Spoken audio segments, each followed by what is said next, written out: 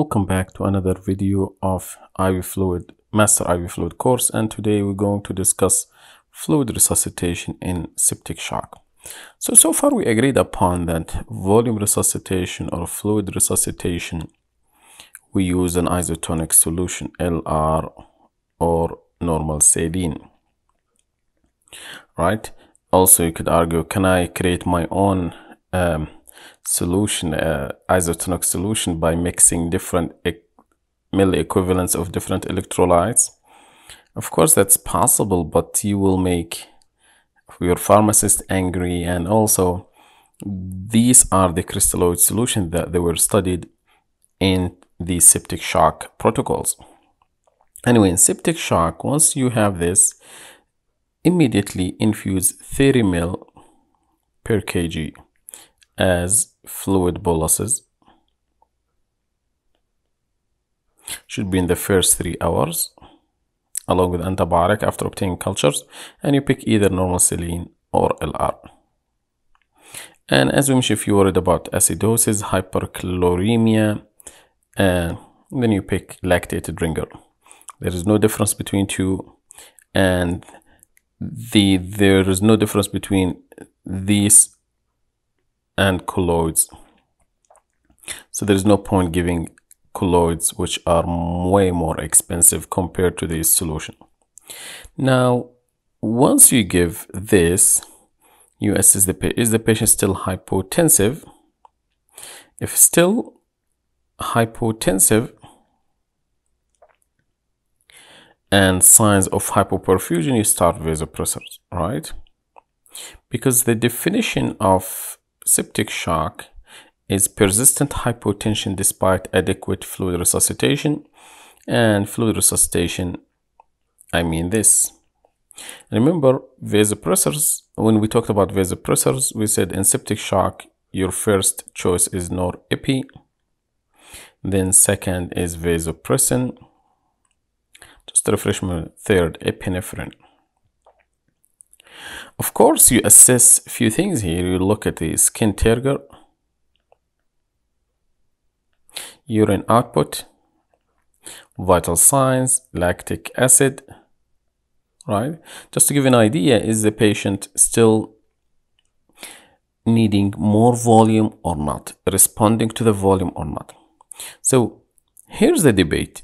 Some say no more fluids after the 30 ml per kg because extra amount of fluid associated with increased mortality.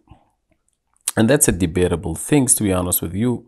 My point, if you give this and the patient showing improvement, say the blood pressure improve, heart rate improve, lactic acid coming down, but still, still hypotensive, despite the improvement, things are still showing that there's still some hypoperfusion, nobody will blame you to give an extra liter, for example,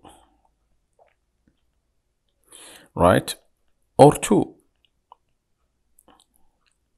So if there is signs of response, if let's say you gave this and you were not sure, you decide to give another liter, still no signs of response, there is no point continuing IV fluid.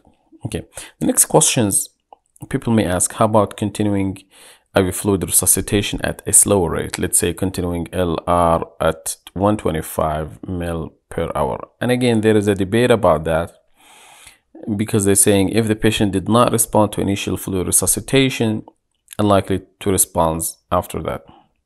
Some argue that we need IV fluid for maintenance purposes. The patient is not going to be eating, drinking, etc.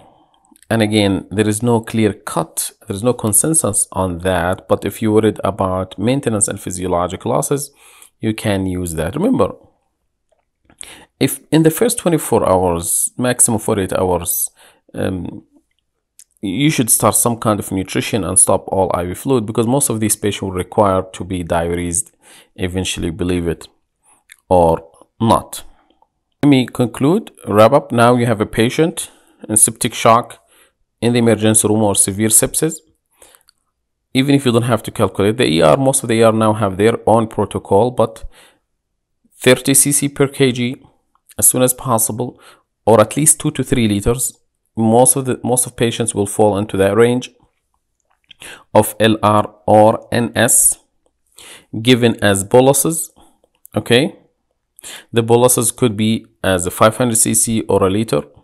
Every time, with every bolus, you assess these signs of response based on vital signs, urine output, lactic acids, and also you assess for pulmonary edema. The only limiting factor to keep resuscitating, to give these resuscitations, is a convincing evidence of pulmonary edema. The patient is getting more short of breath, getting more hypoxic, crackles, and chest x-ray support that. That's the only time you stop this IV fluid. So you give these as fluid boluses, a 500 cc or a liter. You assess for these things. If you finish these fluid boluses, the patient is still hypotensive, you start vasopressors. Now, practically, sometimes the patient is so profoundly hypotensive, you start fluid resuscitation and you start vasopressors at the same time. That's also can happen. 2 to 3 liters or 30 cc per kg. After that, use your clinical judgment if the patient needs another liter or 2, but no more than that.